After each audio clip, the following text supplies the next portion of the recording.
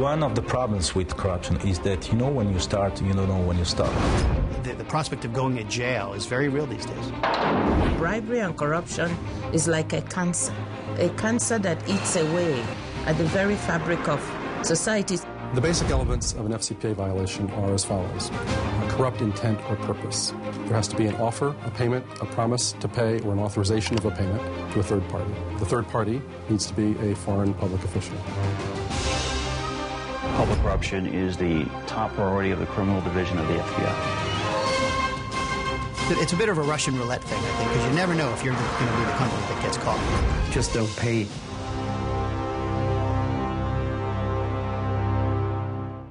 There was a time when making payoffs and buying contracts seemed like a good idea to the people who ran large corporations.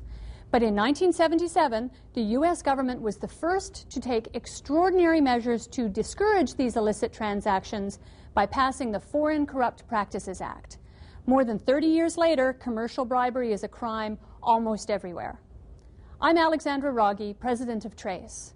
This video will explain more fully the Foreign Corrupt Practices Act and similar international laws. As regulatory agencies ratchet up enforcement with more staff and enhanced international cooperation, companies must ensure that their employees are not violating anti-bribery laws by making inappropriate payments. You really don't want to be the target of one of these investigations. My goal is to show you that well-run companies can be compliant and remain competitive in the global business environment. Compliance with anti-bribery regulations has become an important corporate priority. Multinational companies must find ways to compete internationally without breaking their own anti-bribery laws or the laws of the countries in which they operate. Any company that's new to the Foreign Corrupt Practices Act or any anti-corruption measures really needs one piece of advice: get up to speed fast. If you don't get up to speed fast, the government has a whole variety of tools and they will find you. And if your compliance program is not up to par, you're going to be punished for it. It's critical to have an anti-bribery program in today's environment, or for that matter, any environment. First of all, it's the right way to do business. We've found that dealing honestly, straightforwardly, and in compliance with the law makes us more competitive. If you have a culture of bribery, you will have a culture of dishonesty internally. And what kind of people does that attract? It attracts dishonest people. Companies have to find ways to market aggressively to win business without compromising their ethical standards.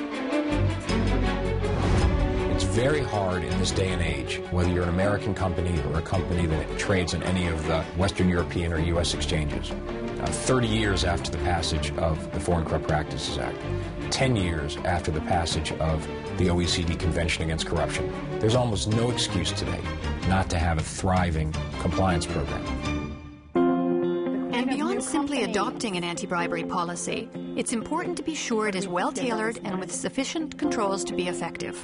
There's a direct correlation in my experience, not a precise one, but a direct correlation between those that have invested in compliance and those who haven't and end up being prosecuted. So if you invest in a compliance program, I can't guarantee it, but I can give you a pretty high level of certainty it means that you're less likely to become the target of a government investigation. To remain competitive, companies today need to be in every corner of the world, even in places where corruption may be commonplace. Companies really aren't pulling out. And so, because of that, companies don't have a choice, in my opinion, but to really focus on compliance and to train their employees well and train them regularly. It's pretty clear that sliding a briefcase full of cash to a foreign official in some darkened back corner in order to close a deal is illegal. But not everything is so obvious. There are gray areas that can be confusing and vague. The Foreign Corrupt Practices Act and all of these statutes are so complicated these days that a business opportunity, some sort of a free trip, something that somebody might not think of at all as a bribe, is in fact a violation of federal criminal law that can land an employee and the company in jail.